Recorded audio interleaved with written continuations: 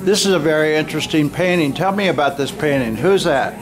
That is me, and I was actually going to give that one to my dad for his birthday, so, and we can't really decide the name for it yet. Okay. When did you start painting? About a couple of months ago. My dad, he opened the art studio, and I decided I'll just try some art, and it's never really been my thing until I tried it. I see.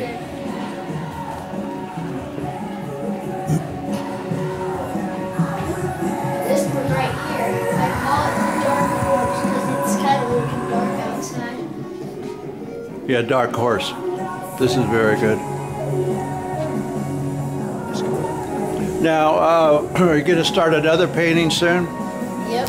What's in your mind? What do you think you'll do? I think I should do an elk because I really haven't, done any of those. See, there's that elk over there. Oh, an elk, yeah. Well, good luck in your career.